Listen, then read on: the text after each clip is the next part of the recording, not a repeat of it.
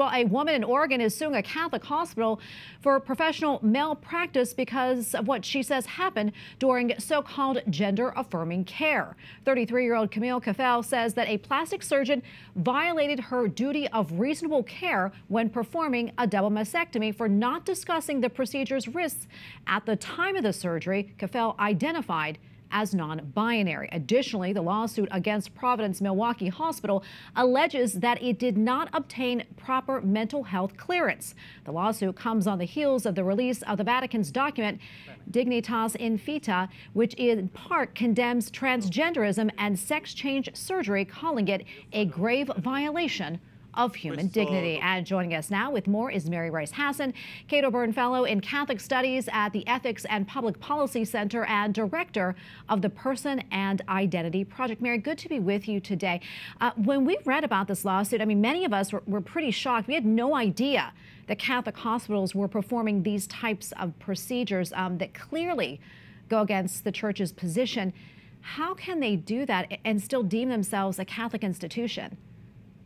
Well, they shouldn't be doing these procedures, and that's clear, and it's something that the bishops are taking pains to address, because there now is going to be a revision of the ethical and religious directives that bind Catholic healthcare institutions, which the previous version of those directives did not directly address many of the questions that come up in terms of hormonal or surgical intervention. It outlawed sterilization, but some of these other things, certain healthcare organizations would claim a sort of an agnosticism, that they weren't sure whether or not they could do these. But really, we know from Catholic teaching that these kinds of interventions they're wrong, they're harmful to the person, and you end up with these situations like what this detransitioner has experienced, where she was lost her breasts and underwent all sorts of interventions that caused serious harm to her.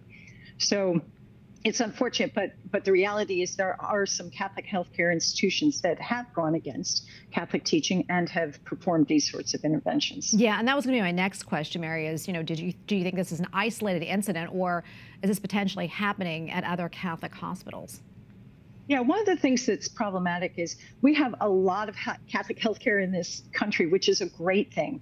But as many of these healthcare institutions, whether it's Providence or Franciscan, or as they've expanded and gone into mergers with other hospitals, there's a complexity in the legal arrangements, and sometimes there's political pushback. But I think the bigger problem is that for many of these larger healthcare chains or networks, that many times their lay board has lost the vision, so they may say they're still operating in the Catholic tradition and use Catholic in their language or maybe in their imagery, but for all practical purposes, they have abandoned the Catholic ethical framework.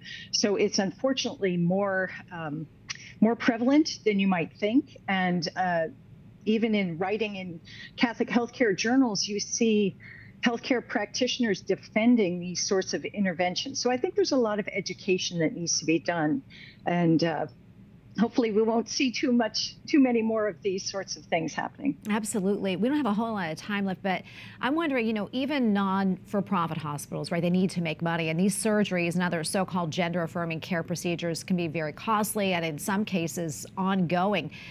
What part do you think that money plays into any of this at all, if at all? Yeah, I think money has been a big driver, but I think that's going to backfire, because to the extent that hospitals have sponsored gender clinics or have been willing to allow their surgeons to perform these kinds of interventions, as the pendulum has swung back and people have become aware, just simply from a medical perspective, how harmful these interventions are, you're going to see a lot more medical malpractice claims. So that promise of easy money, which may have lured in certain healthcare providers and hospital networks, I think is going to prove to be the Achilles heel, because it really is just going to backfire, because bad medicine is going to be costly. Absolutely. Mary, quickly, wondering about this. I mean, can these hospitals, can they lose their standing with the Church, or lose any accreditations for these actions? Sure. The bishop within his own diocese has the authority to judge whether someone can use that Catholic label. Now, this is complicated by the fact that, again, many of these healthcare networks are across multiple states, and the corporate documents are not always clear. And then there's the question of whether there's goodwill. Are they willing to listen to the authority of the bishop? Are they really committed to that Catholic identity? Or are the leaders of those healthcare networks more interested in just operating as the typical, unfortunately, secular healthcare institutions that are prioritizing not the well-being of patients and the principle of doing no harm and doing good, but rather political expediency and perhaps easy money? Yeah, well, Mary, thank you so much for coming on and sorting this all out and for all of your insights. We really appreciate it. God bless. You're welcome. Thanks.